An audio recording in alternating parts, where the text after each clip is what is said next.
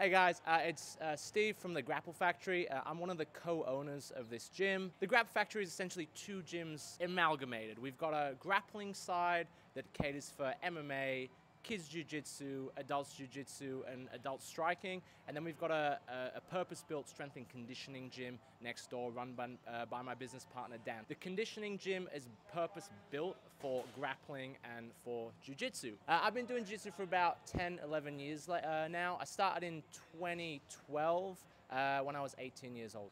So I started Jiu Jitsu. So this is a true story. I was watching Pat Barry and Czech Congo fight on a UFC fight card 10, 12 years ago. And my dad was watching that card, and I had no idea what the UFC or MMA was. And after watching that card, I pretty much said to my dad, I'm gonna go do that. And then the next week, I went down to a place in Toowong and started doing jiu-jitsu. My biggest fear was getting pinned down by a stinky, fat white dude. That happened. That's legit. Hygiene's important, guys. My advice for someone first starting jiu-jitsu is take it slow at the start, right?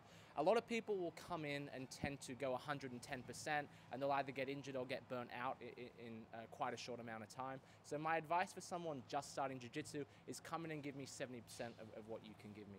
That way you can train 3-4 times a week and still back it up the next day, still do your lifting or still do whatever else you do outside of the gym.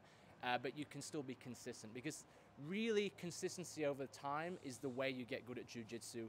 My favorite submission is getting really sweaty and getting really dirty, wearing a loose-fitted t-shirt, getting to mount and then smother choking my opponents. I find that is the most demoralizing way to really make another grown man tap. My second favorite submission is the open-handed or flat-palmed choke, really from any position that's on top. I think my third favorite submission would be inside heel hooks of white belts. Obviously applied extremely fast, extremely hard, not giving them much time to tap. Outside of jiu-jitsu, I'm a mega nerd. So outside of jiu-jitsu, I like to play 40K, which is grown men standing around with miniatures that they have hand-painted. I also like to sit at a table with other nerds playing with magic cards.